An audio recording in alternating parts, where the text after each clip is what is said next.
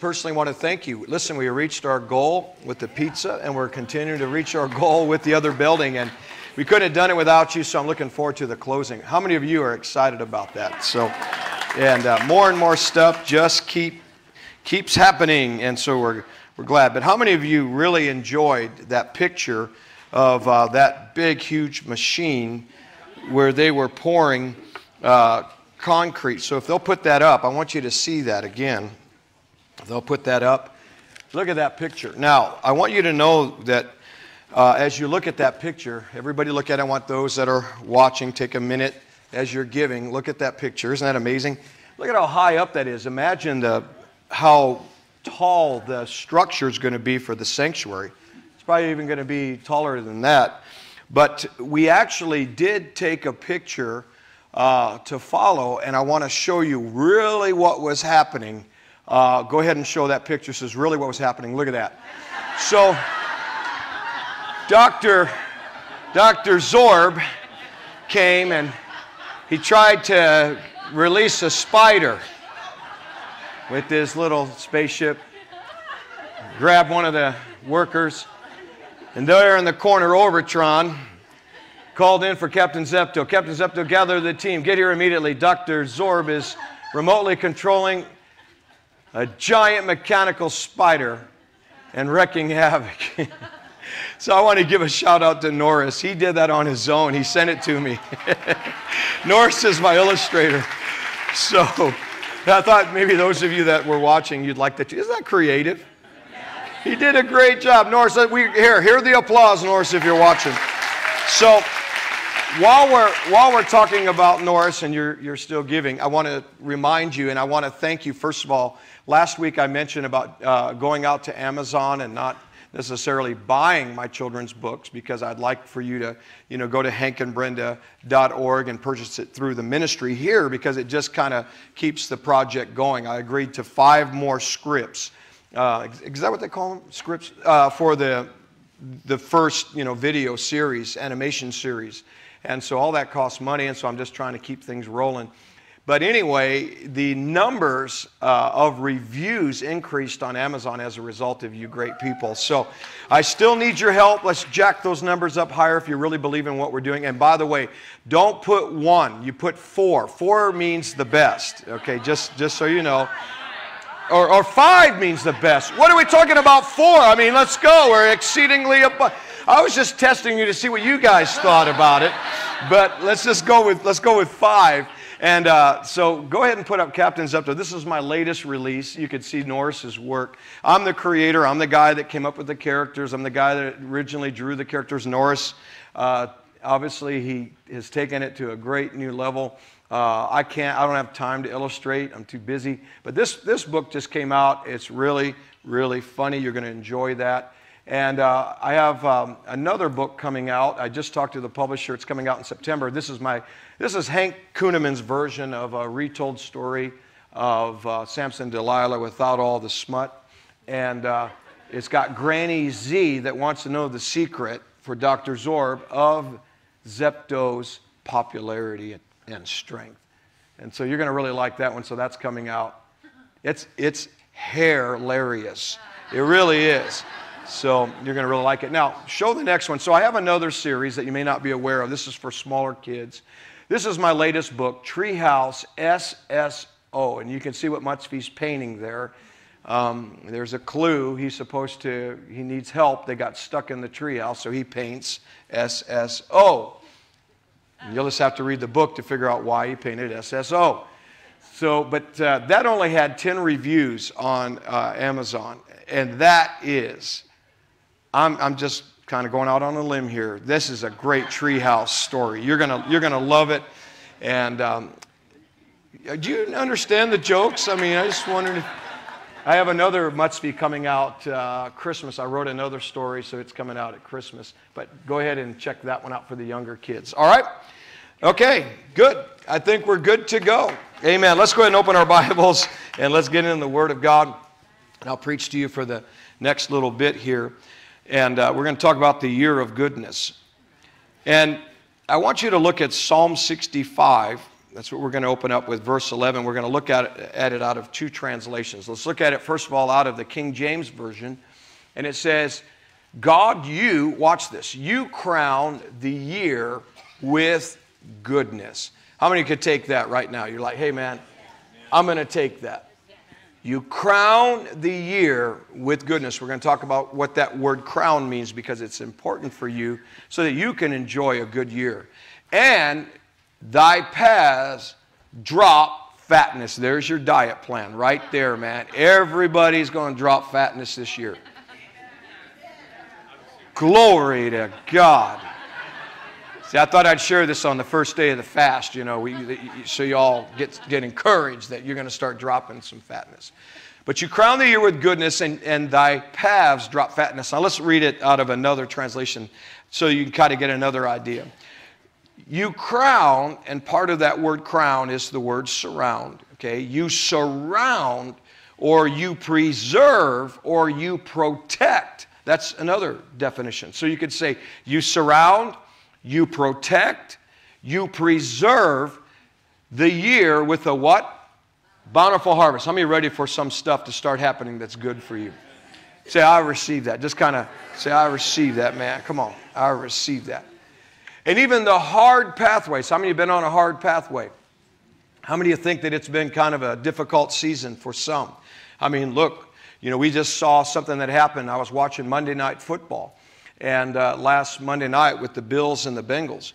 And I was sitting there, and all of a sudden I saw a guy take a hit, and I said to Brenda, boy, that don't look good. And as soon as he went down, I jumped up, and I said, Brenda, that man's going to die. You remember that, Brenda? And she said, point your finger. And I started pointing my finger along with others around the world and started commanding that man to live. I didn't know what was going on. I just knew, I could feel it in my spirit. We were losing him. Damar Hamlin. And I started prophesying and said, no, you get back in your body. This is prophetic. God, this man will live.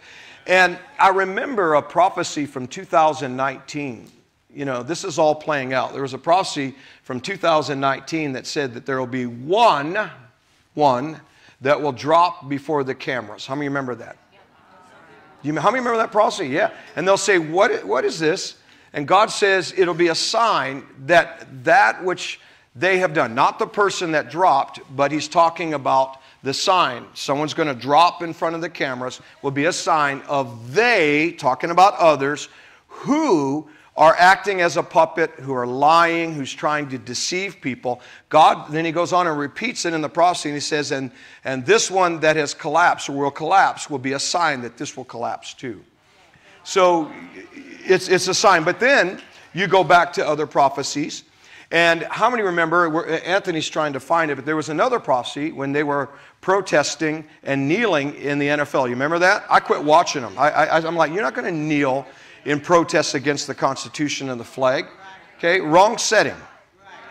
And God began to prophesy, and he said, these that kneel, talking about the NFL and those that were kneeling sports, he said, I will do something that will cause them to kneel and pray. How many remember that one?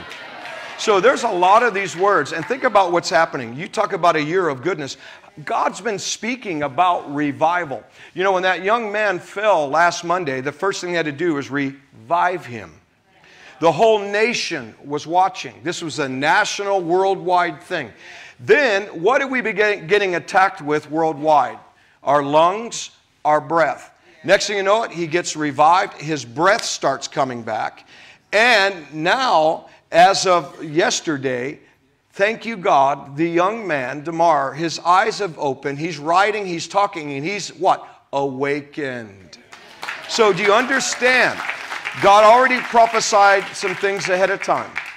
And he's trying to get us to understand that, you know, there's people out there that are, you got four categories of people right now. You got those that they don't know really what God is doing. They don't believe that it's a year of goodness, so they're gonna go the way of it's the end times. And we've been in the end times since Peter spoke on the day of Pentecost over 2,000 years ago, Acts 2:16.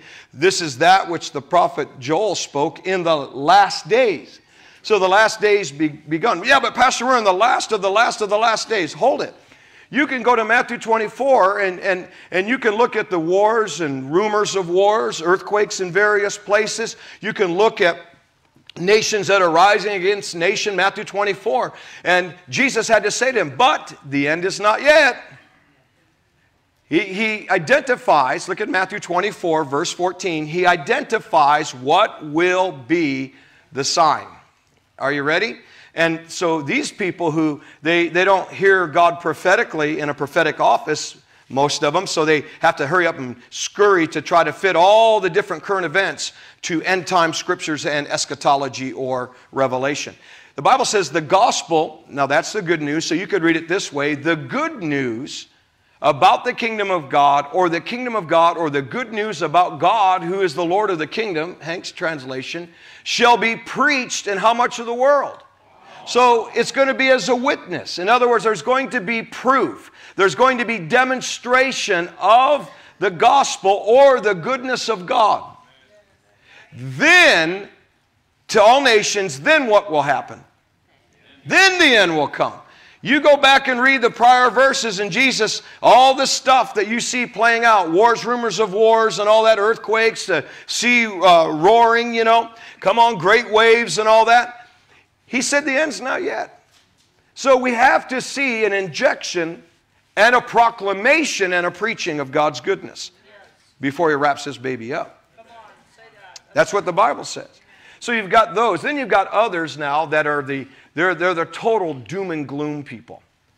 They don't understand that, you know, everything is doom and gloom. Oh, these are the worst days. Yeah, but you don't understand that we're in a season of the year of goodness of what is the divine separation of God. Okay, how many remember? We talked about it at the time after worship where God separated Egypt from Israel and Israel from Egypt. Okay, look at Isaiah let's look at Isaiah 60. Sorry guys, back there, I'm just throwing out scriptures. Verse 1, look at what it says. There's going to be something happening at the same time. Arise, shine, for what? The light is come. How many know light overcomes what? Darkness. And the glory of the Lord. So now it's not just a brilliant light in the natural. This is a brilliant light of God. It's risen upon thee. Now watch what's happening at the same time that this glorious, brilliant power is being displayed. Darkness will cover the earth. Okay, so it's happening. Darkness is covering the earth, and God chooses to arise and counter it. Okay, so all the doom and gloom, all they want you to do is see the darkness. And it says gross darkness. You know, that word gross darkness in the Hebrew is mental oppression. So a lot of people getting mentally oppressed, man. They're afraid. They're in anxiety. They think everything is over. It's all doom and gloom. But notice that word but. It's not just about gross darkness. It's not just about darkness. It's not just about all the gross darkness of people who don't even know, you know, G.I. Joe, G.I. Jane, and G.I. Don't Know doll. They don't, you know, that's come out now. Notice the glory of the Lord shall rise up on thee. Look at Joel chapter 2, verse 2. Because people will quote this. Oh, but you don't know your Bible, Pastor Hank, because look, it is a day of darkness and gloominess. See, right there, that's what the scripture says. Yeah, but you have a comma and you have the letter A. So there's something in continuation or in addition. That comma is a separation. It's a day of darkness and gloominess, just like I showed you, and it's a day of clouds and thick darkness. Now, that clouds and thick darkness are the same Hebrew words, study it, in Exodus 19, Exodus 20, Exodus 21, and Deuteronomy, where God came down upon Mount Sinai. The Bible said that Moses even went into the thick, dark cloud where God was. Notice, Moses went into the thick, dark cloud where God was. Part of the way that God manifested on Mount Sinai was a thick, dark cloud, and it's the exact same Hebrew words of those. So at the same time, you have doom and gloom, and you have arise, shine, the light has come, clouds and thick darkness, a visitation of God. So that's the second. Then the third thing that you have is people say, well, don't get your hopes up. I heard that on Flashpoint this last week, and I didn't get a chance to comment. But I'm going to comment now, Pastor Gene. I am going to comment now because it ruffled my prophetic feathers. Yes, get your hopes up. Here's why. You say that, don't get your hopes up, when you forget to add something to your hope. Faith. is the substance of things hoped for, the evidence of things not seen. I'm not getting your hopes up. I'm trying to build your faith so that you will expect and see that the future is bright. All right, here's the fourth one. I'm a realist. Oh, really? You're a realist?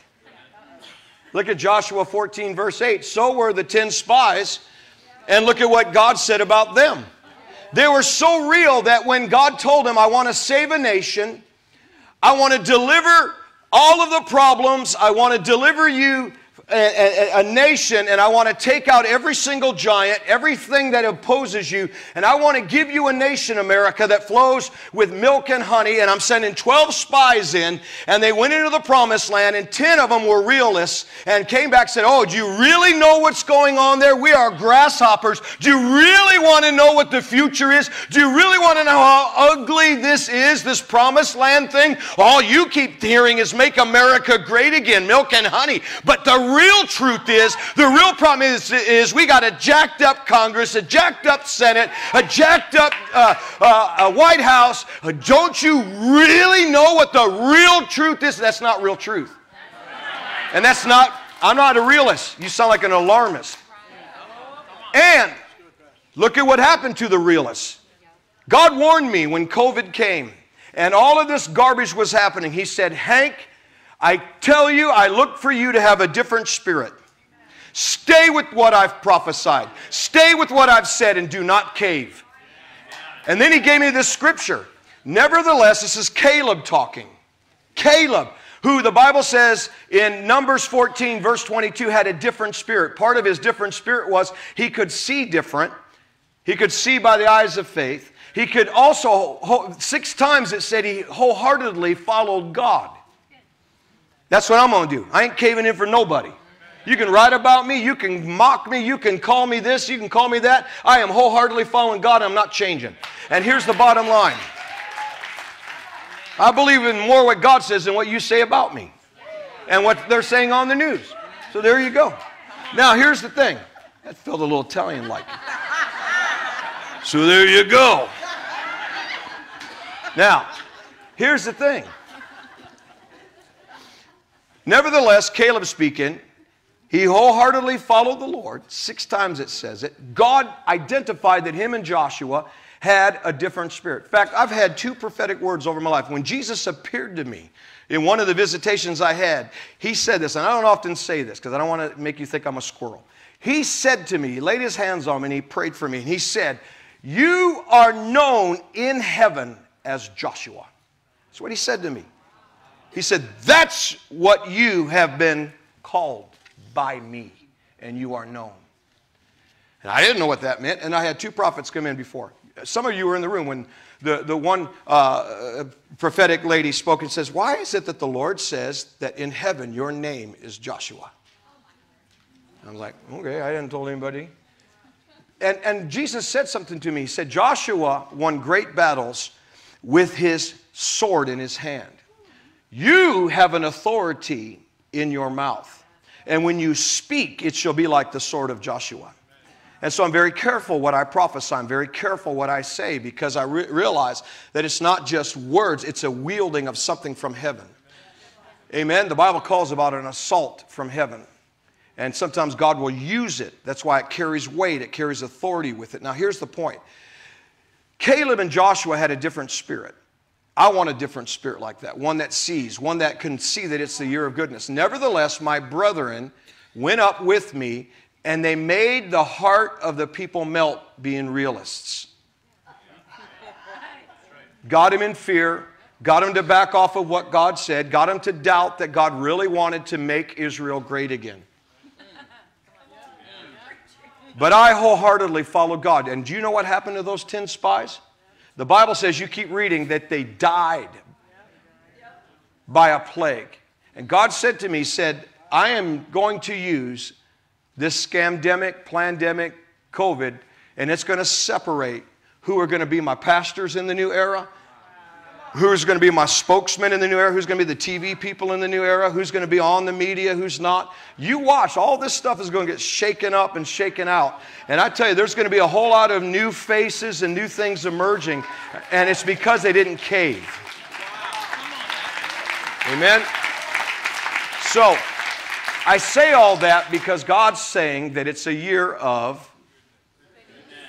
whose report are you going to believe? I want to believe the report of the Lord. Look at Psalm 27. The reason why, verse 13, the reason why some people, they cave in or they, pull out their end time scriptures because, they'd rather just escape, God, I'm looking for the yellow bus, to pick us up and get us out of here. Or they go the doom and gloom route, or they think that, we're just getting our hopes up, or, that, hey, let's get real. Now, listen, I'm not saying be stupid. I'm not saying be ignorant, and that's not to imply that. What I'm saying is, yeah, you can honestly, don't put your head in the sand, but you can honestly look at things and say, hey, you know what, this is happening. But what you have to do is turn it around and mix it with what God said. And people that often will attack and say, well, the news is saying this, or we've got work cut out. Yeah, they're also ones that will oftentimes discount the prophetic word of the Lord. Okay, and so you've got to be careful with that, because what happens is, there has to be the voice of truth somewhere. God's heart demands a voice. His heart demands that it be heard. And so what God does is He speaks prophetically, and that always is the highest form of information and truth, is when it comes from God's heart through one of those that Jesus set in the office called a prophet. 1 Corinthians 12:28. God set in the church prophets. Ephesians 4:11. Jesus set some, not all, in an office. Apostle, prophet, evangelist, pastor, teacher. I don't mess with the office that He gave me. I just report. So how many understand that? Now look at David. David was in an interesting situation. He's like some people today. They don't want to believe that it could be a year of goodness. They don't want to believe that God is a good God. And he said, I would have fainted. I would have despaired. I would have absolutely given up. Watch this. Unless I believed or reminded myself that I'm going to see the goodness of the Lord in the land of the living. Listen, when I hear the headlines on Flashpoint, and I'm sitting there and I don't read the news, I have to remember this verse. Man, that almost will make you faint. That's why I don't listen to it. But you know what, God? I'm going to remember and I'm going to look for your goodness because you've promised it to us. So always remember that no matter how difficult something may be, God in the end is the one that will always do good. As long as His Spirit is in the earth, He always has a good and a redemptive plan for man. A redemptive plan is a plan of what? Help, and a plan of hope. So if you're going to understand that it's a year of goodness, you've got to go back to those words, Psalm 65, and you've got to look at verse 11 again. Let's look out of the New Living. And you have to see that God has planned three specific things. He crowned, it says. In other words, He's surrounded. He's protecting us from, all the other things that might be out there in the world. You crown, you surround, you protect, you preserve our year with a what? Bountiful harvest. How many are ready for a bountiful harvest? Every one of you in the sound of my voice say, Lord, I am surrounded this year, every day, with a bountiful harvest. All right, then get ready. Look at what it says. Hard pathways, or no matter what journey that I'm on in my life. Okay? So maybe that's your story. You've been going through something. Say, Lord, I'm not looking at how hard things have been. I expect overflow. Overflow from your hand. And abundance. I receive in this year of goodness, harvest, overflow, and abundance. There you go. Amen. That's good. Isn't that good? You can give God a hand clap. Now listen. So, where do you start? If you really want to believe that it's a year of goodness, here's what you have to do. You have to settle it in your heart. Who is God to you? Who is God to you? When David went with his mighty men back off of the war path, I guess you could say, from battle, they went back to Ziklag, their hometown. And the Bible says in 1 Samuel 30 that the enemy came in and took the wives and took the children, took the cattle, burned the city of Ziklag with fire. And it was so bad that the men wept until the Bible says they couldn't weep anymore. And they were at one point going to kill King David, all of the mighty men, because they were going to blame it on him. And the Bible said something very powerful in 1 Samuel 30, I think it's verse 6. It says, and David encouraged himself in the name of the Lord his God. It didn't say he just encouraged himself in God. It said his God. In other words, it came down to the point where he had to have a revelation of God for himself. That's why he said, I would have despaired, I would have given up unless I had remembered, to know that God is good. So every one of you, it's the same question Jesus asked the disciples. Hey, what's the report out on the street? Matthew 16. Who do people say I am? And they said, oh man, you're John the Baptist. Some say you're Elijah, blah, blah, blah. But then Jesus turned around and said, all right, enough of that. If you're going to make it in this ministry, who for yourself do you say that I am? And only one man could really tell Jesus who he was. And he got it by revelation from the Father.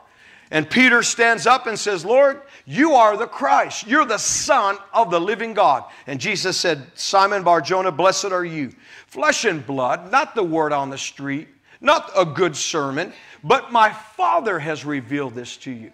So you have to have for yourself an understanding and a revelation of who God is. For example, if you think that a hurricane is God just killing people and it's an act of God, then you have a problem with God's character. If you grew up and your father was absolutely evil, harsh, abusive, whatever, then that's oftentimes how people identify with God. But you have to understand it's not based off of your experience. It's based off of what God has said about himself. God is not a liar. The Bible says, let God be true and let every man be what? A liar. So can you take God at his word? All right? So you cannot base your philosophy and all of that off of experience. You've got to go ultimately with what God has said about himself. How many ever been lied about? How many ever read something that you're like, man, that's not true? Why didn't they just ask me? I would tell them that's not true. Well, that happens to God all the time. He's constantly lied about. If you believe that sickness is to teach you something and it's given by God, you don't understand what God has said about himself, and you really don't understand his goodness. God's not out killing, stealing, and destroying, and I'll prove it to you. Jesus said that. Well, look at John chapter 10. Look at verse 10 and 11. Jesus makes that argument very, very clear. God is not the one that is out absolutely trying to kill, steal, and destroy. That's not the nature of your God. John 10, verse 10. Now, Jesus is talking about the devil, and we know this. Jesus at one point said, hey, boys, because Philip came to him and said, hey, we've seen Jesus, I believe that's what he said. Or show us the Father. That's what he said. Show us the Father. And Jesus said, Philip, if you have seen me, open your eyes. Look at me. If you've seen me, you've seen my dad. So everything that Jesus did, Acts 10:38, the Bible says that Jesus went about doing good and healing all that were oppressed of the devil. Right? For God was with them. So Jesus was an example of how the Father is in heaven, and the Father's a good God. So Jesus is talking now. And he says, look, the devil comes, and what the devil does is steals. The devil kills, and the devil, what? Destroys. Now, there's a colon there. All right? Pause. Just like it's a day of doom and gloom and clouds and thick darkness. You have a pause, because it's not talking about the same thing. All right? How many are looking at this? You got to pause. So he's saying, all right, the devil is the bad guy, colon, I have come. In other words, I'm bringing and understanding to you, a distinction that I have come that you might have what? Life. And what kind of life? A bad life? A life more abundantly. And that word life is the word Zoe. And what it means is, here's what it means. Here's what Jesus literally was saying. I've come that you might have Zoe. I've come that you might have health, divine health. In other words, you don't ever have to be sick. I've come to give you prosperity, soundness of mind, protection, rescue. Come on. And the list goes on and on and on. That's we look at the one English word life, and Jesus was just laying it out there. And he said, and not just that kind of life, but more abundantly. Amen. So God's a good God. Look at Nahum chapter 1. So look at what God said about himself. He's not a liar. I don't care what any preacher told you. I don't care what any experience that has happened that makes you think God's bad. Now, it's not that I don't care, but what I'm saying is that isn't going to convince me contrary. Okay? God's a good God. He's a great God. Man, when you get around Jesus, you would never for a minute ever bring an indictment. I remember when the Lord came in one time on me, and I just was worshiping Him, and I said, you're so good, you're so good, you're so good. It's the only thing I could say out of my mouth. And I feared Him greatly. You know, not like I'm afraid of Him, but it was like an incredible reverence. I would never bring an indictment against God. He is so good. And I've learned that, not only from Scripture, but in my own life. So the Lord is good. And you have to get this established in your life. If you understand and know that God is a good God, and it's not that it's someone's philosophy, but it's what He said about Himself, He's a stronghold. So whenever bad things happen, don't just run, oh God, what are you doing?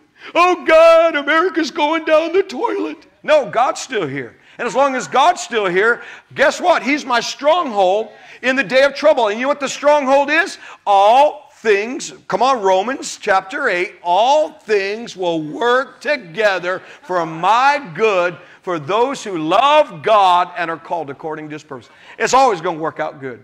I don't care. It's always going to work out good. Amen?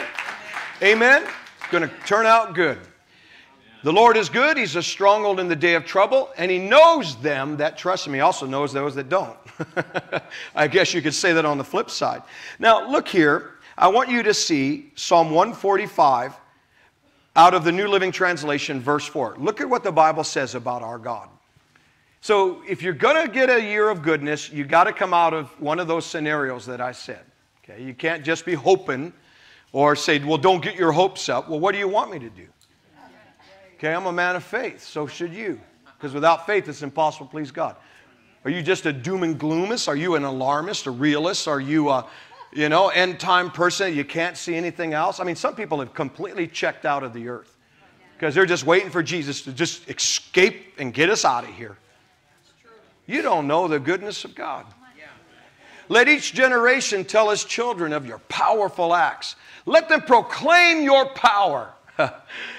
I will meditate on your majestic, glorious splendor and your wonderful miracles. There you go. Come on. Your awe-inspiring, wow, Lord, I'm going to tell that to you. Your awe-inspiring deeds. Lord, when I look, I just want to have a minute with God. Your awe-inspiring deeds that I see every time I drive into this plaza are amazing, and I just want to acknowledge that. All right. It'll be on my tongue. Yeah, I'll keep speaking it. I'll proclaim your greatness. I will proclaim your greatness, Dad. There you go. I just had to tell him. Everyone will share the story of your wonderful goodness. They will sing with joy about your righteousness. The Lord is merciful. He's compassionate. He is slow to get mad. Not Hank Kunneman, but God is. And filled with unfailing love. I need to be more like Him. The Lord is good to what? Everyone. And He showers compassion on all of His creation. The problem is they don't know it or believe it. All right. Let's go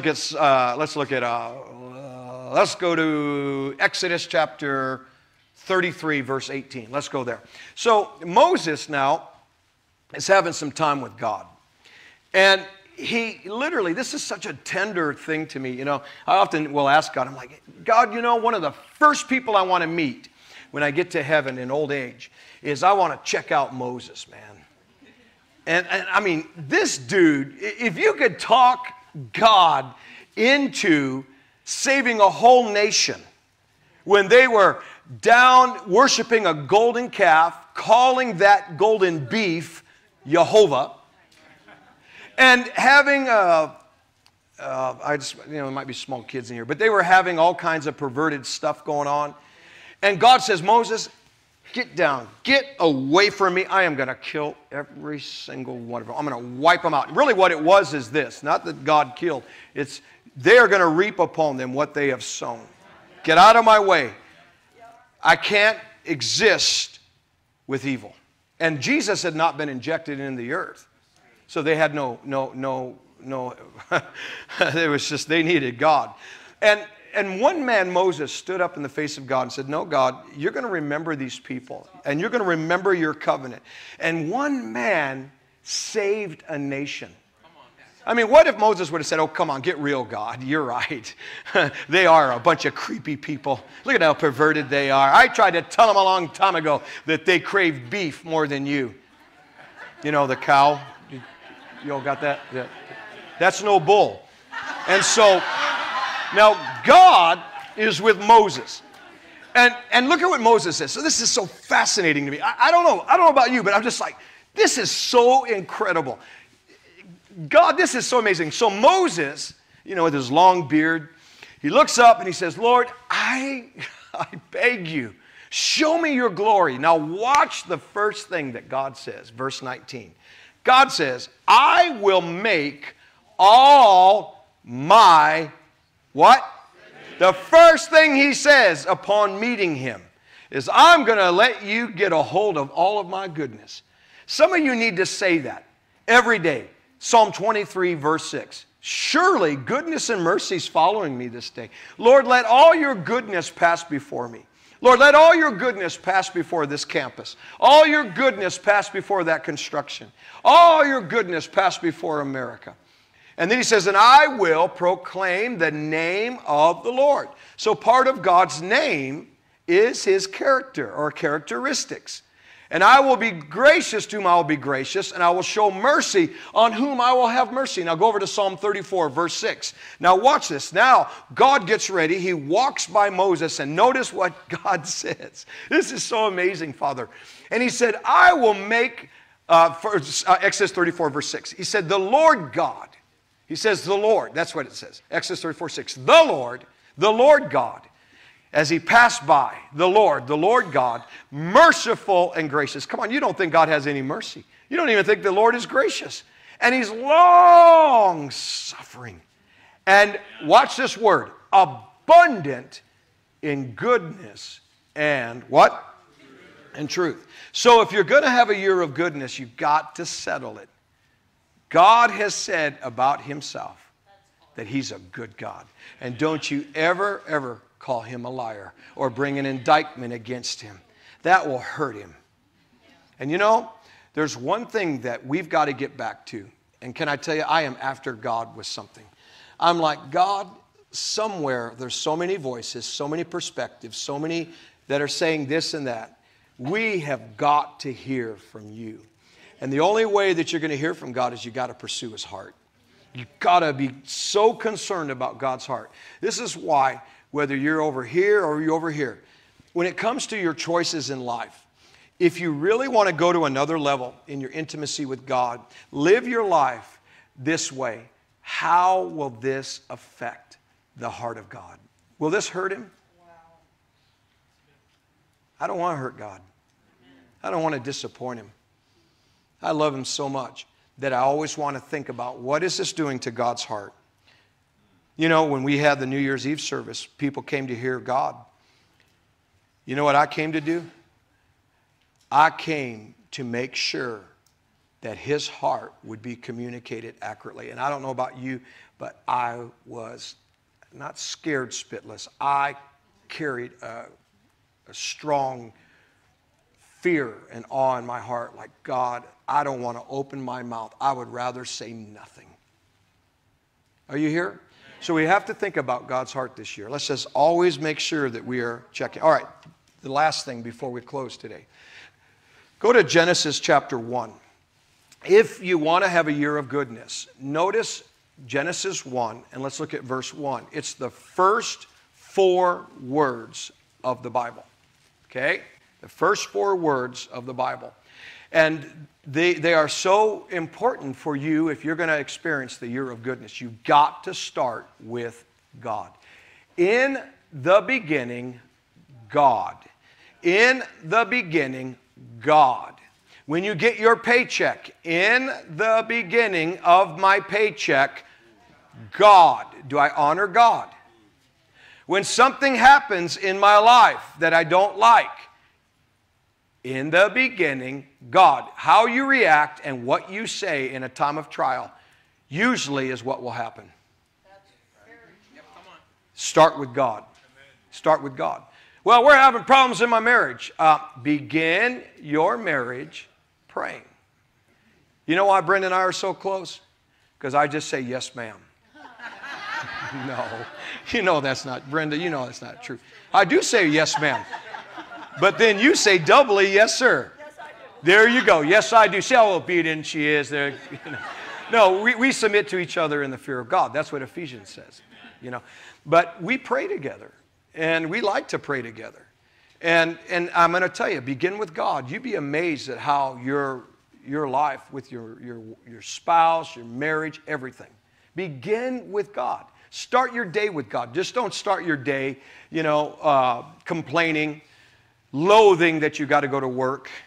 Start with God. Take a few minutes. Start with God. Notice the next thing. In the beginning, God what? Created. So before anything was created, you have to start with God. People have expectations. Oh, I need a supernatural intervention. I need a breakthrough. I need God to answer prayer. Well, you want something created without beginning with God. You want something created or something to happen, but you're excluding the one that can make it happen. In the beginning, what? God. Now, watch this. Here's what God does, and this is why I won't back off of this nation. God looks at the earth, and the Bible says, watch the condition of the earth. The earth was without form. It's void. Darkness was upon the face of the deep. And the Spirit of God moved upon the face of the waters. Now watch this, verse 3. And God said, let there be light. So what did God do? He countered what was really happening. He countered. He didn't come into agreement. Oh, the earth's dark. Guess we'll never have people. Right? God, what did He do?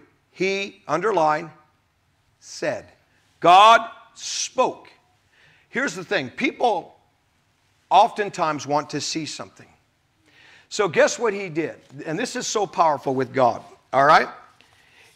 And I wrote it down, so I want to say it exactly how I wrote it down in my computer here. He didn't speak His experience. He spoke His expectation. He didn't speak His experience. He didn't speak the problem. Oh, the earth is dark. He didn't even acknowledge it. He just said, hey, the earth is without form and void, right? Darkness upon the face of the deep. But what did He do? He did something about it. He spoke His expectation. See, most people do speak their expectation. Oh, it's going to be a terrible Monday. Oh, I won't be able to pay for gas this month. Well, you're going to get exactly what you're expecting. God said, let there be light, and there was light. Keep reading, verse 4. And God saw the light. Now go back to verse 3. God said it before, verse 4, He saw it. Most people only wait until they see it in order to come into agreement with it. That's not faith. You believe before it ever manifests that you receive.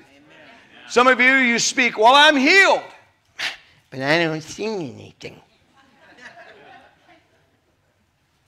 He spoke His expectations, not his doubt, not his fear, not his experience. God said, and then God saw. Look at I think it's verse 8. Look at verse 8. You can see this pattern. And God called the firmament heaven, and the evening and the morning were the second day. Now look at verse 9. And God said, let the waters under heaven be gathered unto one place, and let the dry land appear. And it was so. In verse 10, and God called the dry land earth, and the gathering together of the waters he called sea. And God what? Saw. You know how many times God saw before, or God said before he saw? You have to understand that if you want to have a year of goodness, you have to say it. It's a year of goodness before you may see it. Every day you need to speak it. After every day, what did God say? Wow, it's a good day. What are you speaking about your day? Ah, it's an awful day. It's a terrible time to be alive. I've heard people say that. Oh, I don't like living in America. Well, you're getting exactly what you're saying. God called every day good. He spoke his expectation. In fact, beginning with God, let's go back to the first verse, Genesis 1:1. We're going to close if they could come up here. Please. Genesis 1:1, in the beginning, God. You got to start with God. You got to prioritize God. And here's the thing. In fact, interesting notes of Genesis 1. The name God, or Elohim in the Hebrew, is mentioned 35 times, more than anything else. God is called He 10 times. God said 10 times. God saw 7 times. Most people speak more what they see. Right? God said 10 times, saw 7 times. He spoke, let there be 15 times. He rested 2 times, it said. That God rested, even though he rested, on the 7th day, but it mentions it 2 times.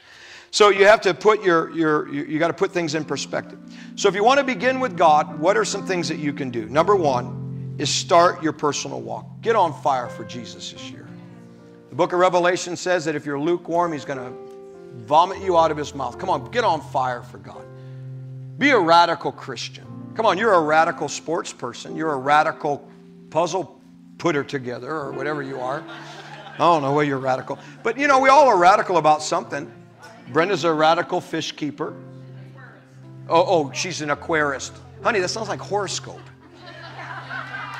You know the age of aquarist? Aquariums or whatever it was. So, I'm a German Shepherd hobbyist. What's that? I'm a German Shepherdist. There you go. Okay? But you gotta get on fire. Get on fire. You know how you get on fire with God?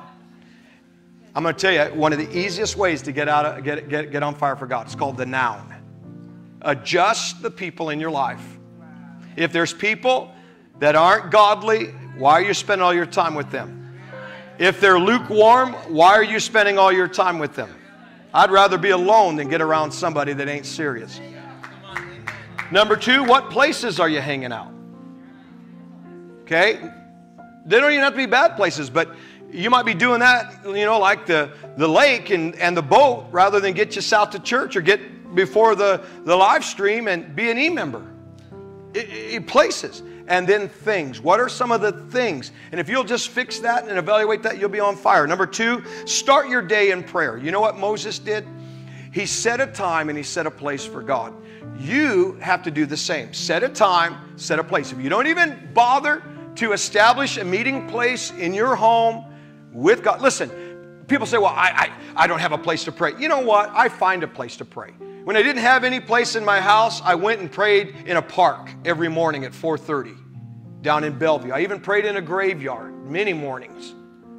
Until the gravekeeper one time came out and he's like, I was praying in strong tongues and he was with a shovel. I'm like, oh my gosh, he's going to hit me with that thing? He was freaked out. But I would pray.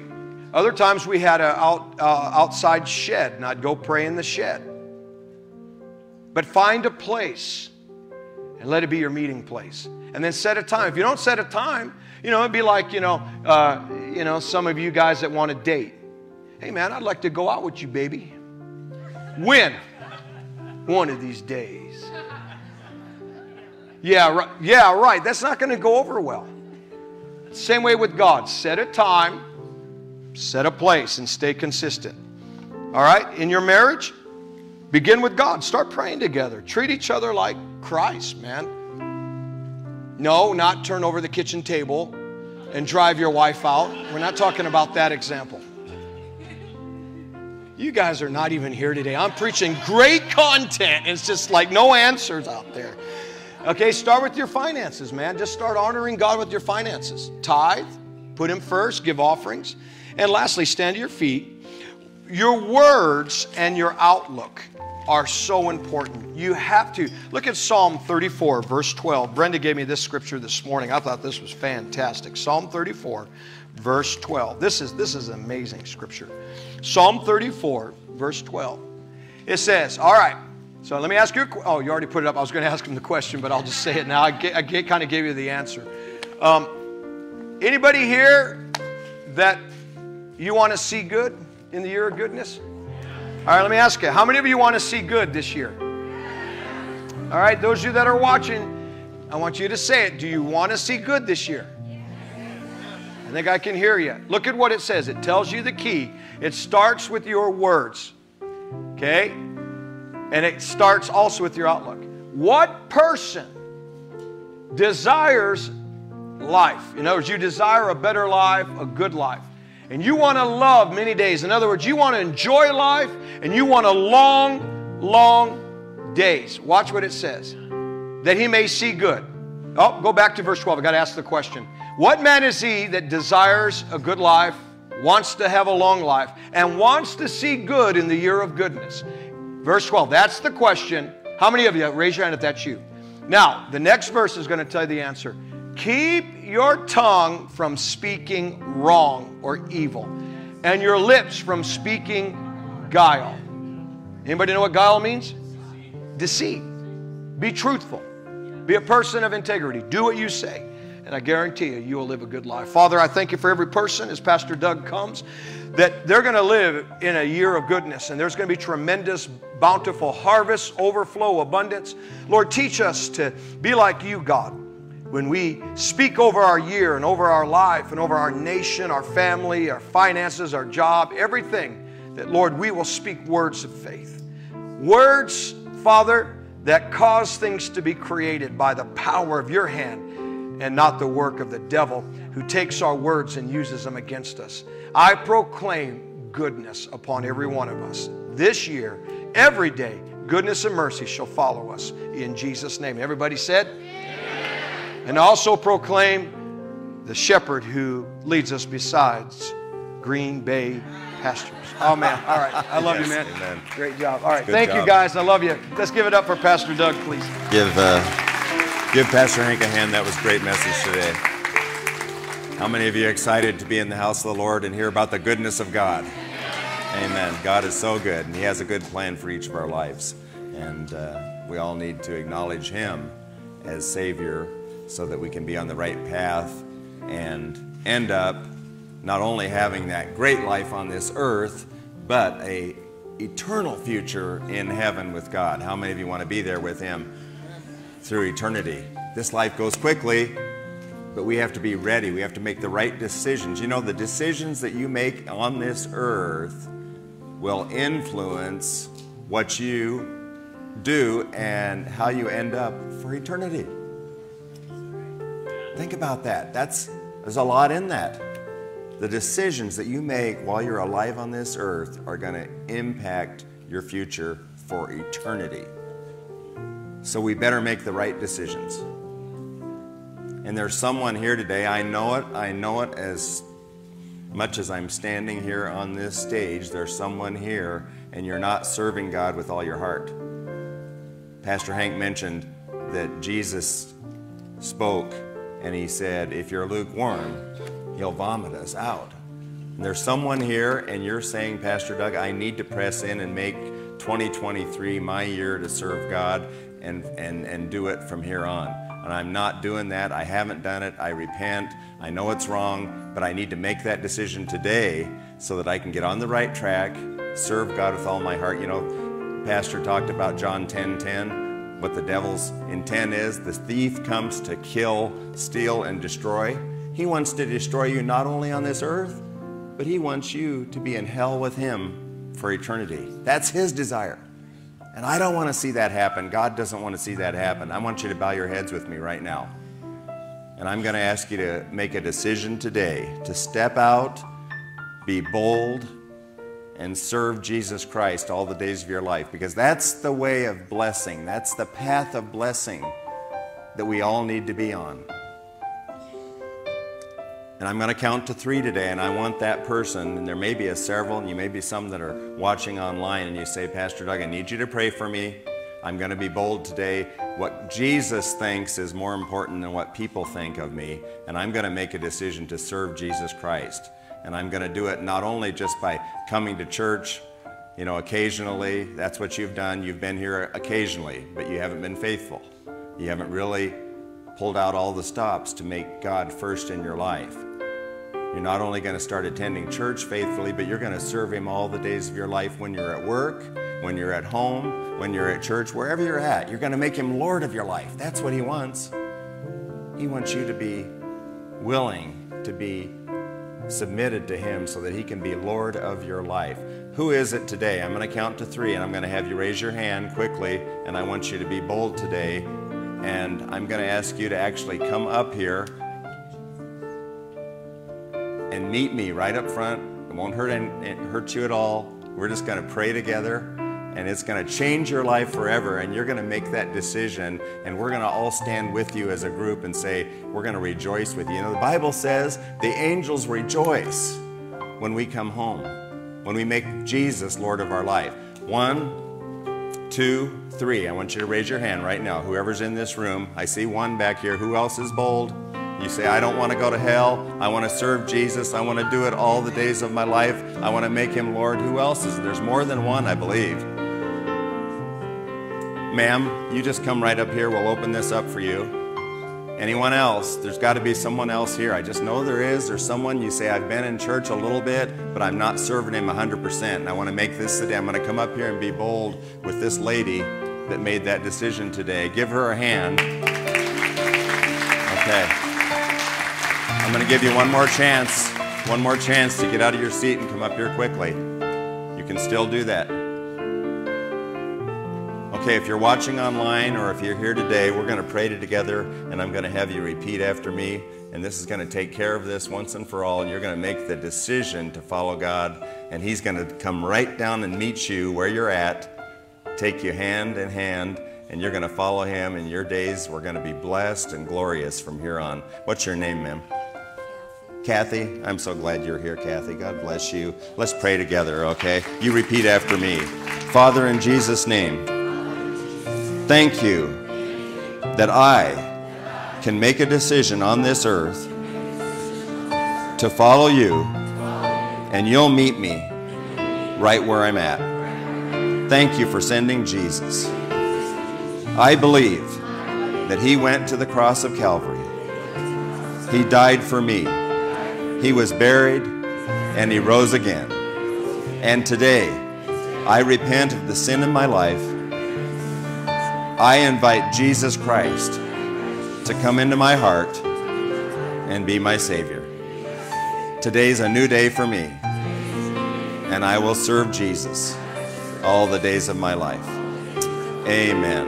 And Kathy, because you prayed that now, you're in. You're back on track. You're going to serve Him all the days of your life. Altar team, come up here and let's meet with, you just walk over there, and Kathy, they're going to pray with you and give you some literature today. The rest of the altar team can come up here if you need prayer today for anything going on in your life. The altar team will be glad to meet with you and pray with you. A couple quick things for announcements, and then I'm going to get you to move on out here for our next crew that's coming in. How many of you remember that this is the start of our prayer and fasting time between now and the 30th of January? Today's January 8th, right? This is the start. And if you need information on what to pray for, how to fast, if you're watching online, you can go to hankandbrenda.org. Go to hankandbrenda.org. There's a fasting and prayer banner right there. Click on that, and the information that we have available for people here is out there. You can join with us in prayer for the needs of this church and the world and this nation. And if you need a sheet, go to the information counter today. Those that are here, it's down here on your right as you exit. and the information counter will have that information. It's called a prayer and fasting sheet that will actually show you when our prayer groups are meeting here and give you some prayer needs that you can pray for individually. Don't forget Winterfest, February 3rd, Henry Dorley Zoo. Tickets are on sale today in the Connect shop, $24 for an adult, $10 for children. We're going to have a wonderful time of fellowship in the church. There's a buffet meal provided. You'll also have entrance to the Scott Aquarium. It's going to be a great family night. Make sure you get your tickets because we only have a limited amount. Oh, for those of you that were asking about the biblical citizenship class that's sponsored by Patriot Academy, Rick Green, how many of you have seen him on Flashpoint? We're going to be doing that in March. So we've got that set up and we'll give you more details on that. Those of you that are interested in how to be a